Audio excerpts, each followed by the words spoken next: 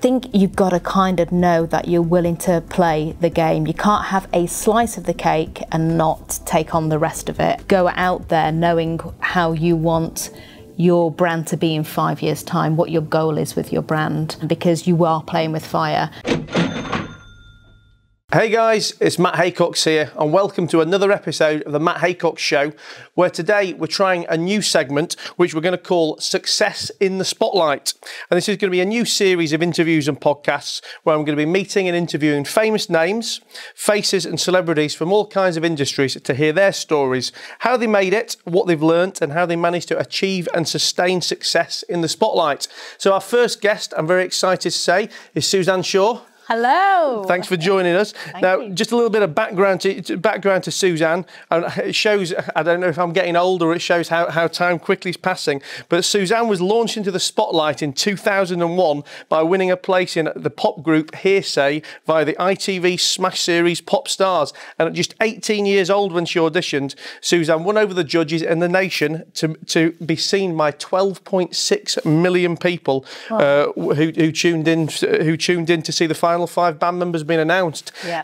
Hearsay went on to sell 3 million records worldwide, scored 2 #1 UK singles before disbanding 18 months later. Yeah. I mean, I can't believe that was literally 20 years ago. I mean, we were just saying before we started recording. It will be 20 years in March 2021 when we release Pure and Simple. It's crazy. I mean, does it feel like 20 years ago? Yes and no. It does feel like... it does feel like 20 years ago. A lot's happened in between. So yeah, you just don't want to admit it. When you say something feels like yesterday, then you know you're getting old. But it's crazy what a huge success it was, and it's funny really because it was the very first TV show of its kind. So nobody knew how well this TV show would do. You know, it might not have been watched by anybody. People might not have been interested in it. It would have had no viewing figures whatsoever. So therefore, we might have not ended up going ahead with the record deal. So it was the very first time the format was done. So everybody was trying it out. We were guinea pigs. And how did it come about for you? I mean, what were you doing at the time? How did you kind of audition to get on the show? Oh, it's funny because at the time I was 18 years old. And from the age of 9, I've had an agent. So it was a little bit of I wouldn't say a child star. I'd done a few TV bits and pieces, done a lot of musical theatre. So I had an agent. At the time I was auditioning for Maria in Coronation Street. I was auditioning for a Robson Green drama and Godspell, the touring musical. And I would be up for auditions all the time. But I was also, in my part-time job, I was in an ABBA tribute band. So I was filming, but I was also dating the guy who ran the band, and I was in the band, and on one of the days he dumped me and fired me. So I opened the papers to, it was called Stage magazine. I don't know whether you've ever heard of it. Yeah. I used to do a bit of acting myself back in the day. Did you? Oh, we'll talk about that in a minute. So I opened up and it said, "Do you want to be a pop star?" And I was like, "Yeah, do you know what? I'm going to show him. I do want to be a pop star." And a friend of mine wanted to go to the audition, and she also wanted a lift because I had a car. I inherited my granddad's car, which was a Ford Orion, a white Ford Orion. So in the morning, I had to get up mega early because with inheriting the car, I had to take my nan to do her chores before I did anything in my day. Was that the deal? Yeah, it was the deal, yeah. So I had to get up and go to Bury Market at like 6 in the morning, drop my nan off, go to Granada Studios where they were doing the auditions and queue up with my friend. Got through to the auditions, did the first round, and they said, "Oh, can you stay for the next round?" And I thought, shit, my nan's at Bury Market, I need to pick her up. So I rang my uncle off a payphone because I didn't have a mobile and said, "Oh, can you pick my nan up because I've got through to the auditions." Went through to the next round and then I got through to the next round. My friend got cut, who I took to the auditions. And then at the time I was like, how do I tell my agent this? Because I'm now down to the finals for Coronation Street. I'm down to the finals for this Robson Green drama and down to the finals for Godspell. But what if I get down to the finals for the being in a pop band? You know, they're going to make me a pop star, put me in a house in London. That is like really cool. So Anyway, was that the one you wanted? Was that what you'd have preferred out of all four of them? To be honest, I don't know. I probably would have gone with Coronation Street because it was such a big show. But obviously Samia got the role. But the other person who was down to the finals of Maria for Coronation Street was Kimberly Walsh. Okay. So me, Samia, Kimberly Walsh and Sheridan Smith used to be always up for the same parts. Northern girls going up for the same roles, and one of us would get one or the other. I was up for 2 pints of lager and a packet of crisps as well. So I didn't get that. I didn't get the Robson Green drama, and I didn't get into Godspell, but I got into Hearsay. So the decision was made for me. And so when you won the auditions to get onto the show, how many people actually started the show? Because presumably it was all. So we as the public saw you guys all auditioning and then getting down to the finals and stuff. But you'd already had to audition prior to that, hadn't you? Yeah. So it was thousands of people queuing up to audition for it.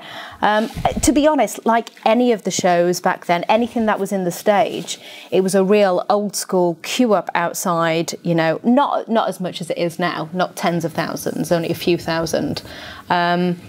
But yeah, it was like if you go up for a musical, that was an open audition. You know, there'd be queues down the street outside the theatre. But it was just so bizarre because normally when you go up for an audition, you would be in a room with a judging panel, and that would be it. With this, you're in a room full of all the other contestants with cameras and a judging panel. So the nerves were like so much higher because you were being watched by everybody. And were they, I guess, did they tell you what to expect? Were they coaching you as you went along? I remember sat there and Nigel Lithgow said... Naughty Nigel. Nasty Nigel, yeah. He said there's going to be 5 winners, whether it be 5 girls, 5 boys, or a band of girls and boys. You'll move to London, you'll have a record deal, you'll live in a house. And I just remember sitting there and I remember thinking, what lucky 5 people they are going to be. That sounds amazing. Never in a million years did I imagine myself being in a pop band. And I think that was just purely because I was doing a lot of musical theatre and TV. So that was what it was in my head as a destiny. So sat there, I kind of just went along to the auditions to get back at the person who just sacked me and to take my mate. So I didn't ever think I was going to be in the band. And as we were continuing to go down and down, it was a little bit more like, oh my God, this is going to be real. And then they came over to my nan's house to tell me that I got into the band. And I just thought, oh my God, like all my dreams have absolutely come true overnight. I'm moving to London. I'm going to be in a band, and I've just been given a £1 million record deal.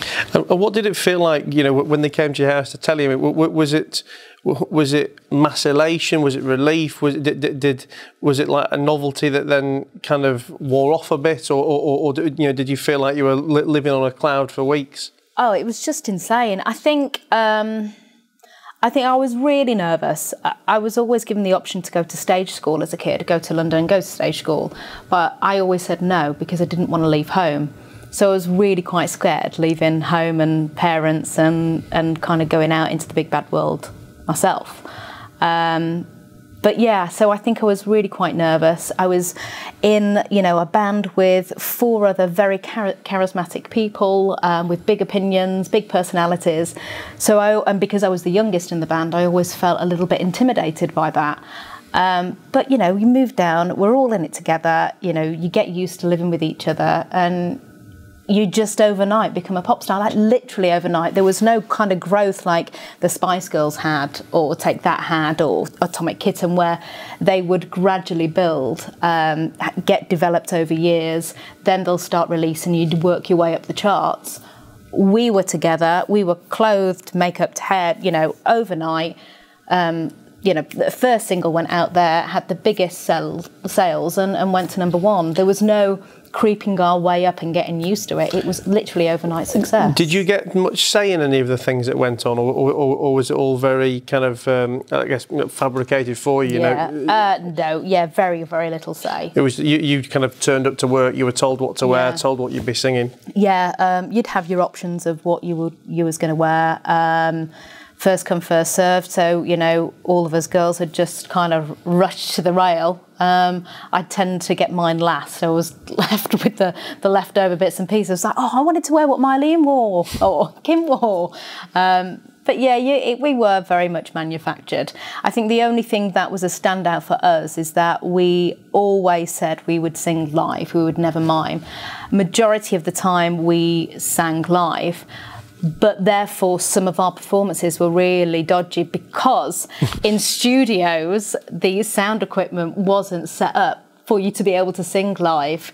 You know, the feedback would be terrible. You couldn't hear yourself, so you weren't really finding your notes. So it was like, after a while of them saying, we told you really shouldn't have sang live on this show. We're not equipped for it. We were like, right, we get it.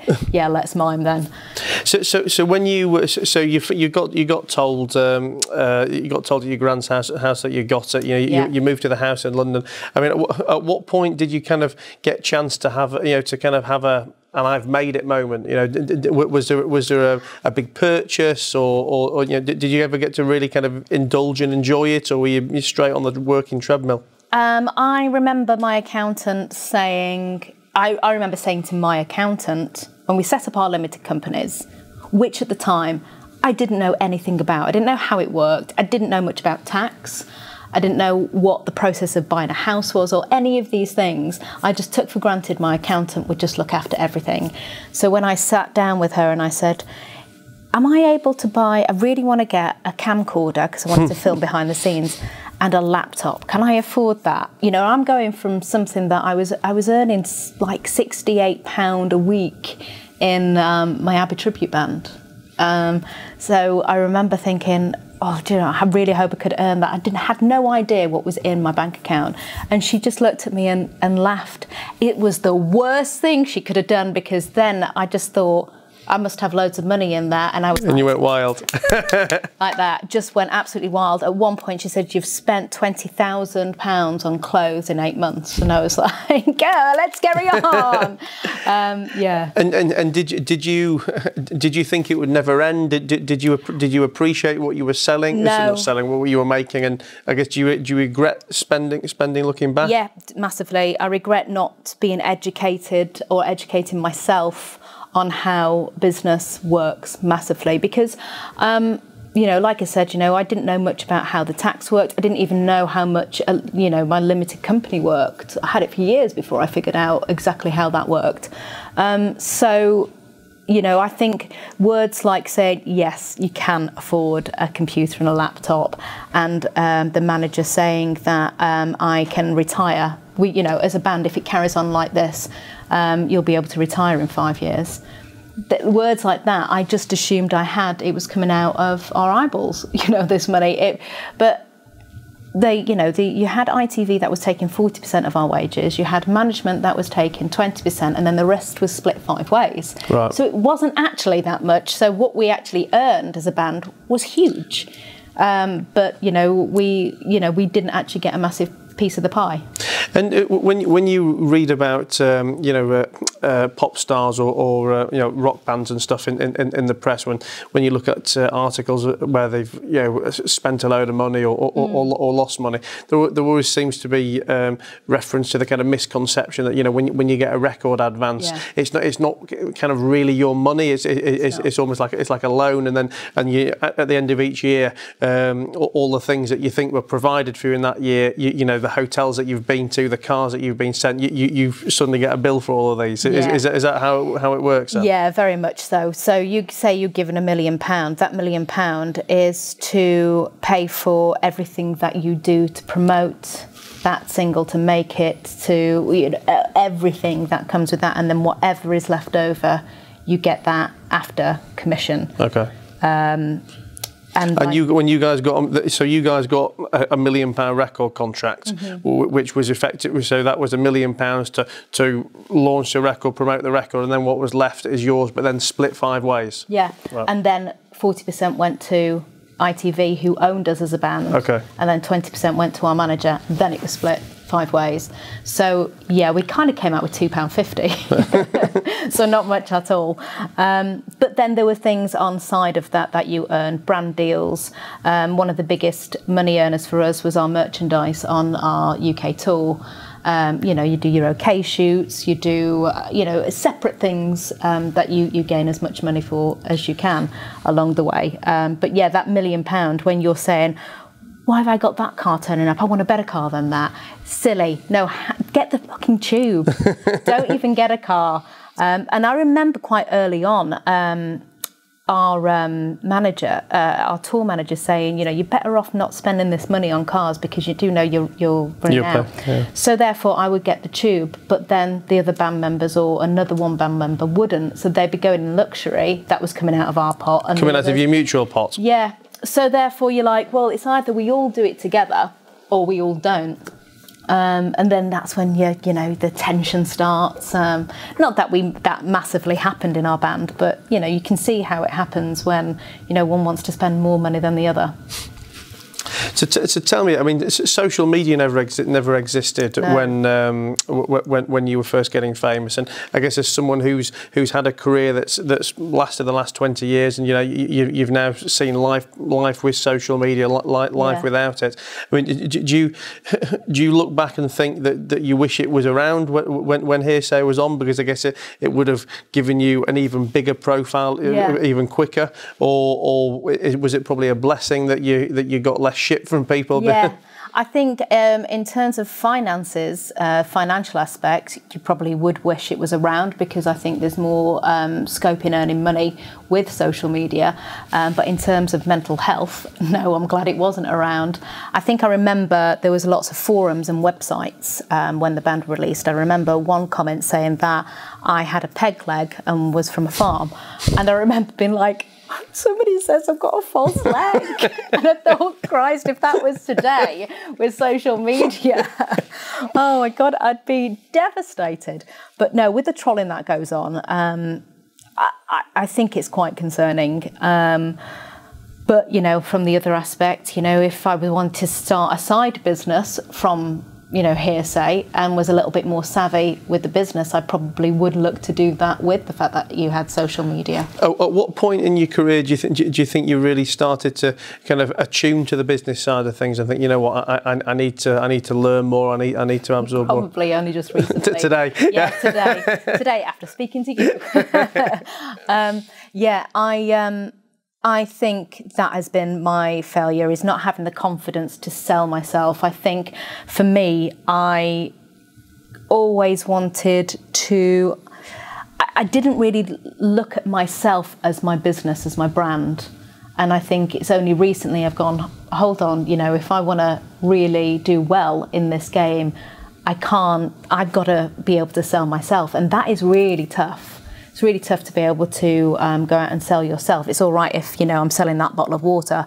You know, you can brag about it as much as you want, but to be able to do that about yourself is a lot. I find it personally quite hard. And it's stuff like that, you know, you've got to be able to be the forefront of your business and be able to push yourself out there to get as much revenue and attention. So talk to me about life after Hearsay, because I guess whilst that was, you know, it will always be such a massive part of your career. I guess it was probably only for some of the shortest period as well. I mean, you've been doing things for what, 17 or 18 years, you know, post Hearsay. Yeah, a really short space of time after Hearsay. I pretty much went straight into work. I didn't want to think about it all too much. And, you know, it's crazy, you know, all of this happened. I think you said before, at what point did you sit back and think, I've made it?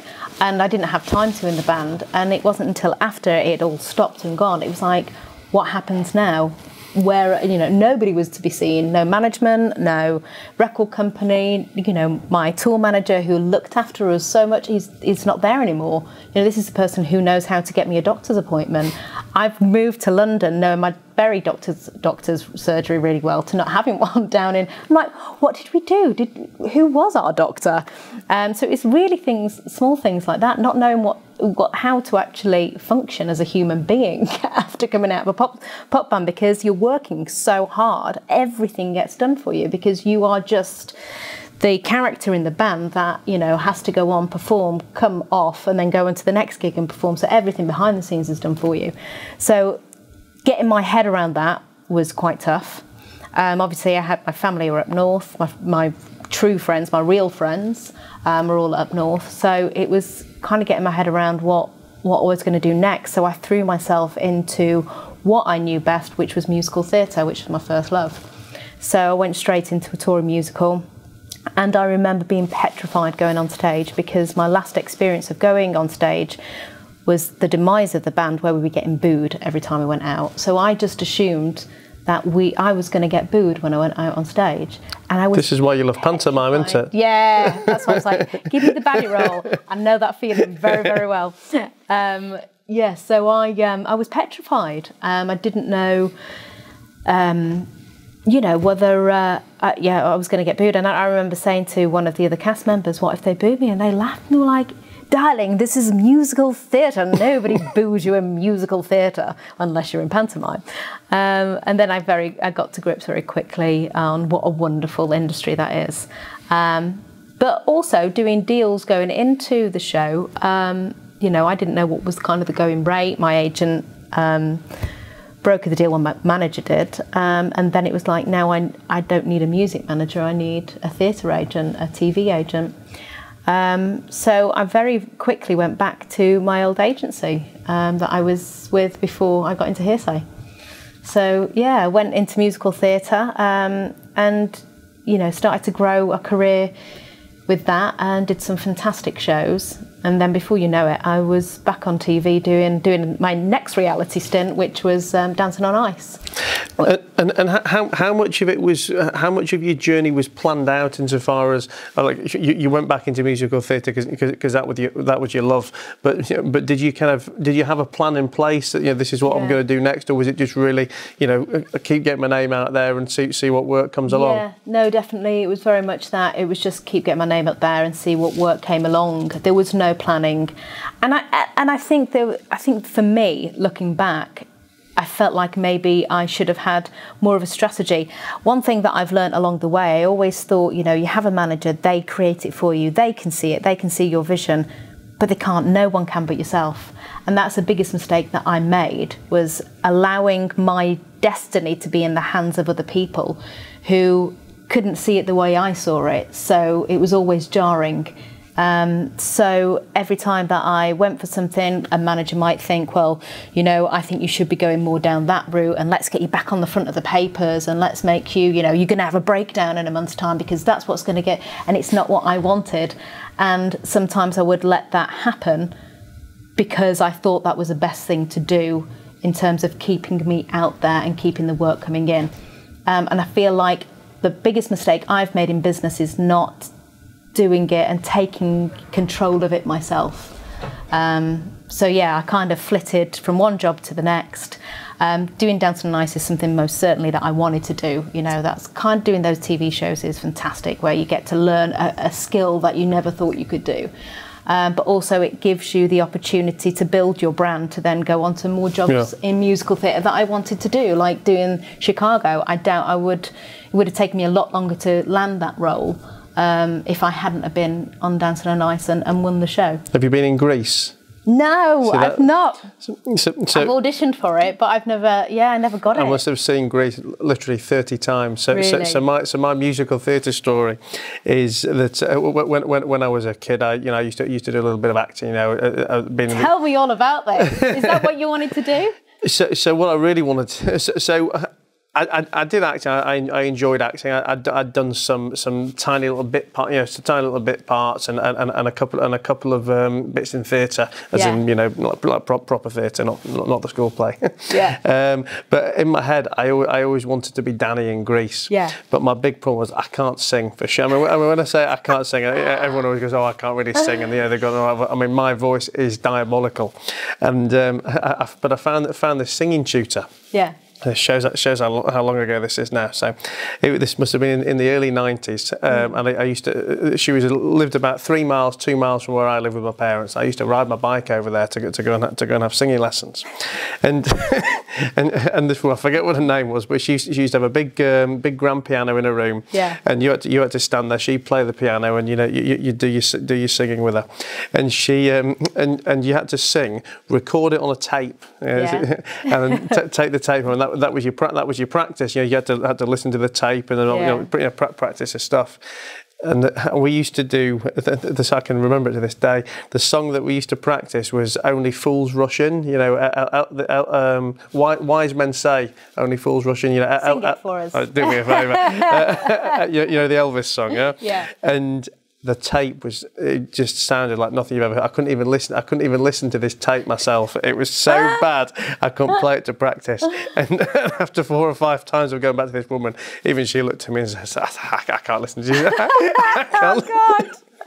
I can't listen to you sing.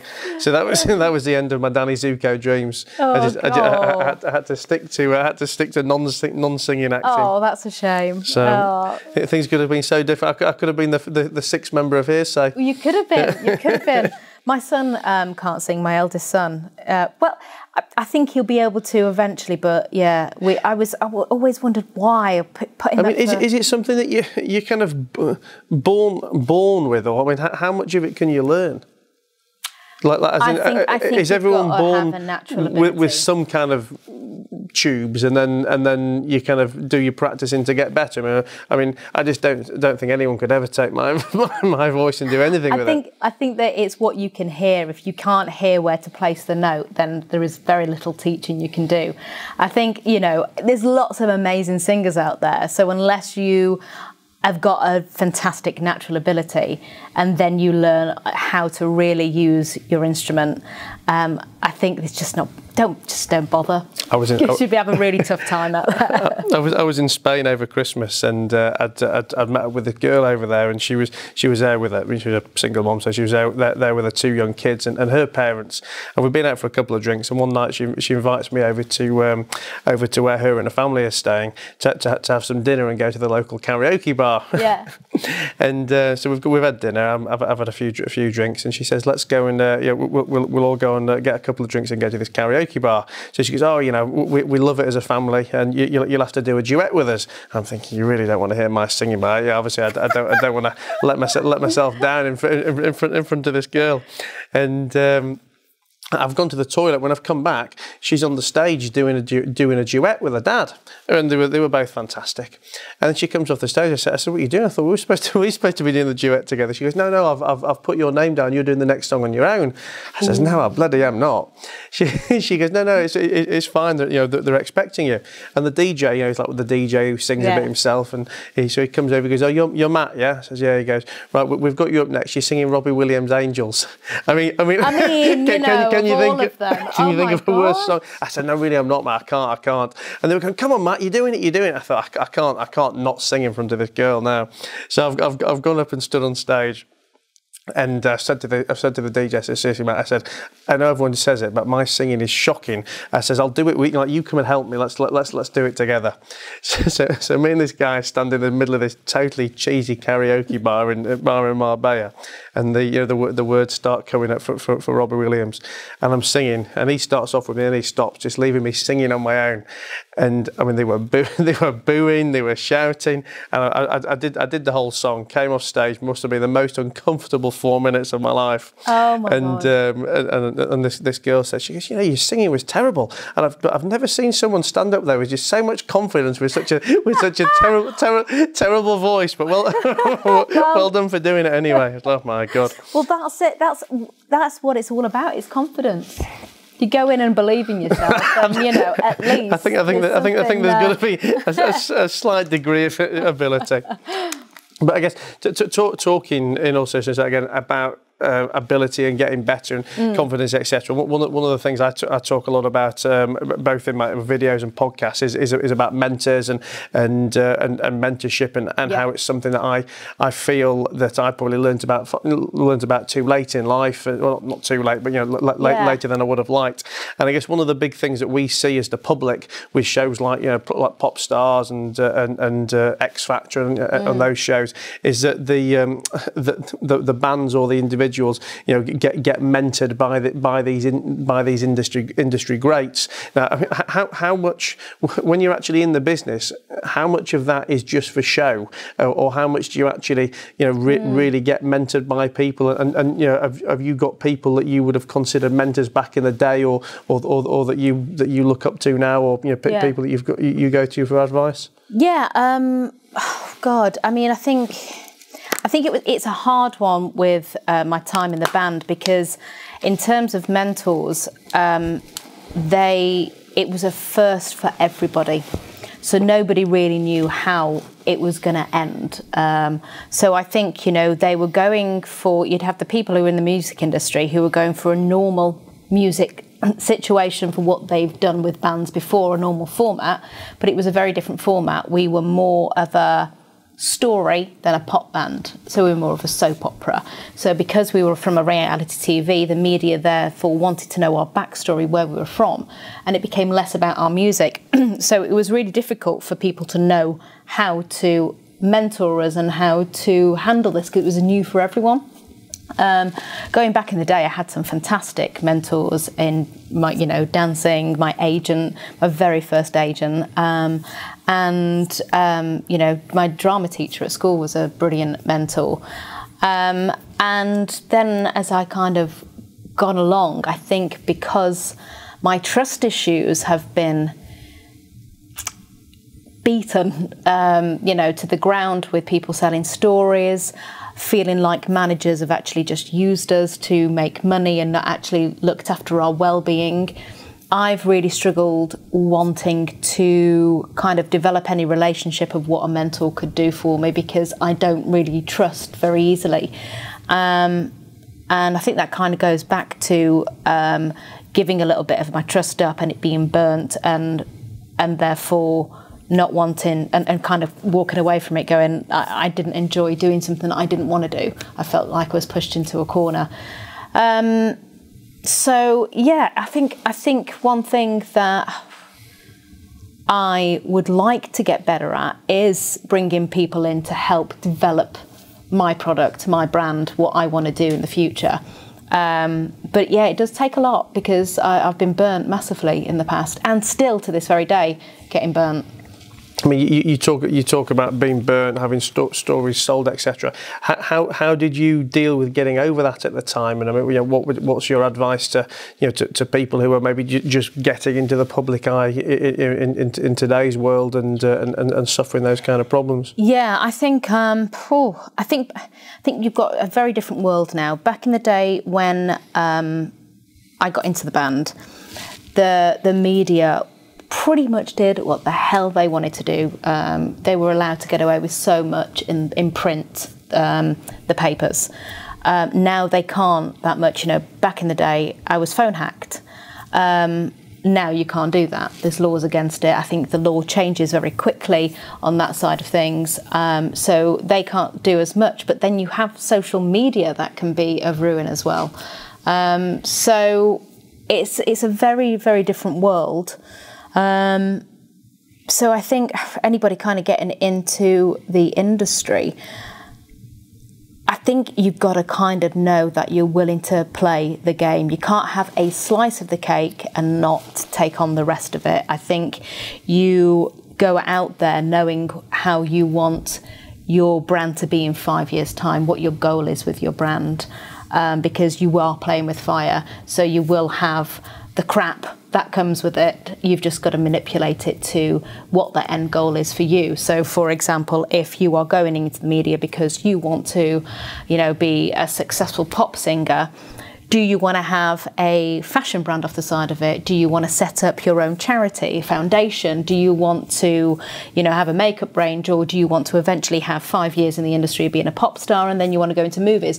You've really got to know your game and play it as well as you can with the media to get as much as you can from it. And you've got to be thick-skinned. You've got to be okay with people trolling you and the papers, slagging off your brand. Basically, you've got to be okay with that. How long did it take you to get okay with it? Still struggle. You know, I put anything out on social media. I think I'm much better than I was, but I think, you know what, you always look at that one bad comment and forget the hundreds that are amazing. You'll have 100 amazing comments on a post and there'll be one bad comment and that will stick with you. You'll wake up the next morning going, shall I reply to that or shall I say nothing? And it'll stick with you until you post something else, and then that'll be forgotten, and then there'll be a couple of bad posts, or there might be nothing. So it's just always going to be there. I think it's just getting, the more you do something, the more you get used to it. And what does the future hold then? What can we hear here in the next 19, 20 years? Well, who knows? I mean, I think for me, you know, I'm doing a lot in wellness now. Tell me about it. Yeah, so basically this year I've made some huge lifestyle changes. I've quit drinking, I meditate, I've taken up running. So everything for me is all in fitness and wellness. And as much as I love the theatre industry, it's got a long time to recover, I think. When you say quit drinking, is it completely teetotal? Yeah, gone sober. So were you a big drinker before? No, I probably had, like most people out there, just an unhealthy relationship with alcohol. I feel like it's something that, as certainly the British culture, you know, we kind of either binge drink, or we're always drinking because we're stressed or we're celebrating something. And I just found it was really getting to my mental health and my anxiety. And I wanted to create, you know, good things for my future, create a good business, and grow, rather than it being the enemy. It was always being the thing that prevented my confidence to kind of move on to the next level. So I thought, you know what, I'm quitting this. I'm doing the 1 year no beer challenge. So I'm currently 8 months into it and I'm feeling absolutely incredible. And I've started to talk about it as well. So yeah, I've started to do a lot more in wellness, chatting to lots of different brands that I'm collaborating with, particularly in the no alcohol sector, and, you know, kind of growing my brand in running, in the running community. So I've taken on some challenges this year, doing my first marathon.